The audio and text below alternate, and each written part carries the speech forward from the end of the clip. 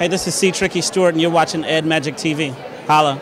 It's simple to see it's Ed Magic TV, so the world can believe it's Ed Magic TV. It's simple to see it's Ed Magic TV, so the world can believe it's Ed Magic TV.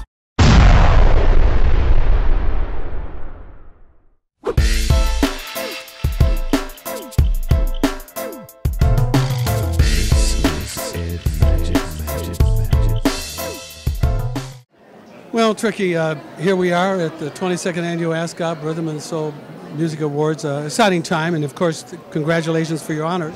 Thank you so much. I appreciate that.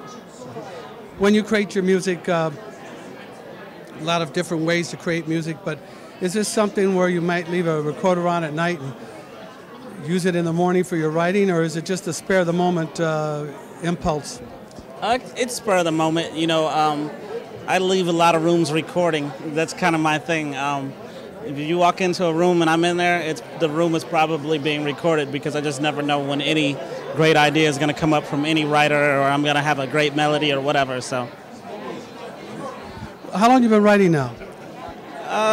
This makes my 20th professional year in music. So, I mean, I've been here for a minute. I'm a veteran.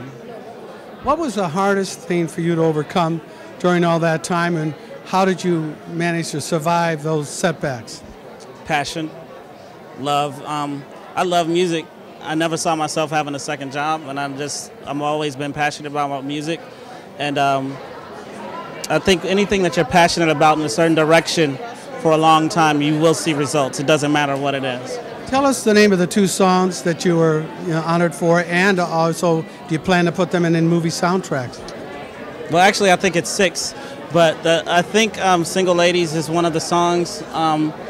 Those two songs, I mean, we were just on tour with Dream and myself. We were on tour with with Jay and Mary. And we basically just went in the studio one night when we were in New York and made that record, and it turned out to be a hit, so, you know. You'll eventually put those on movie soundtracks too, right? Yeah, we've done some sync licensings for a few movies, but I can't talk about which ones they are yet. Well, we'll see them in the future, right? Absolutely.